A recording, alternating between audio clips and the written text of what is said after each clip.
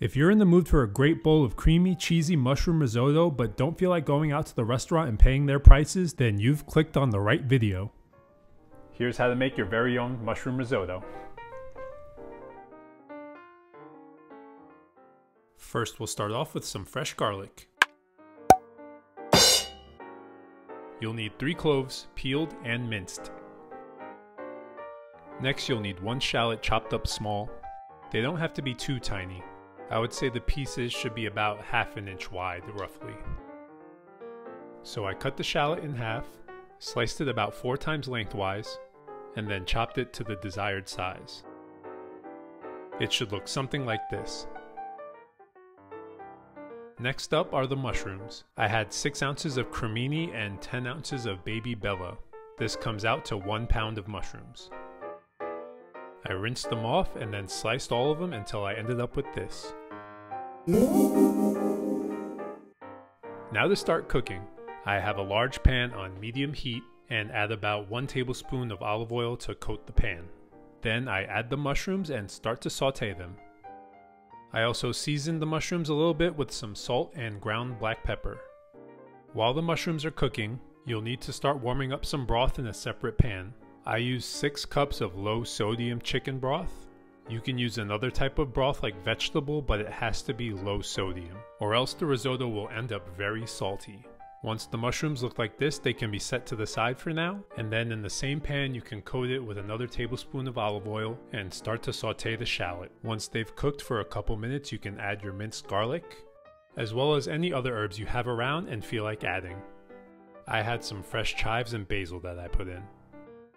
After all that cooks for about another minute, we can add the Arborio rice. You'll need 1½ cups and make sure it's rinsed before you add it to the pan.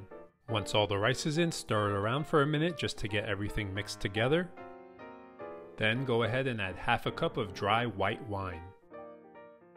Today I used a Sauvignon Blanc. I'll show you the bottle right here. I thought that it worked well in the risotto and also tasted pretty good on its own. Now this part is going to be the most time consuming, so it's probably a good idea to have a drink nearby. We'll have to gradually add our warm broth to the rice. So take a measuring cup and add about 3/4 of a cup of broth and continually stir the rice until all of that broth has been absorbed. Once that happens, you're going to go ahead and add the next 3/4 of a cup of broth.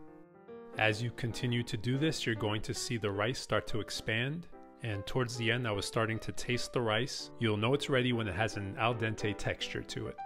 So here I'm adding the last of the broth. You can really see how much the rice has expanded since the beginning. I threw in another pinch of salt and added most of the cooked mushrooms into the risotto. The leftovers will be placed on top during serving. Now all you have to do is continue to stir until the last of the broth is absorbed and the risotto will start to look nice and creamy. Once it's finally absorbed, add ½ cup of grated Parmesan cheese. Then continue to fold that in until it's completely combined. Once the cheese has been all mixed in, you can add some more salt and pepper to your liking, give it a couple more quick stirs, and your risotto is finally ready. If this video was helpful to you, give it a like and please subscribe for more tutorials in the future. Let me know in the comments if you're going to give this a try and what you think of it. And as always, the recipe can be found in the description below. I really think you'll enjoy this if you give it a try. Mine came out great. You can click right here for more cooking and cocktail recipes, and if you feel like subscribing. So thank you for watching. I hope to see you again soon.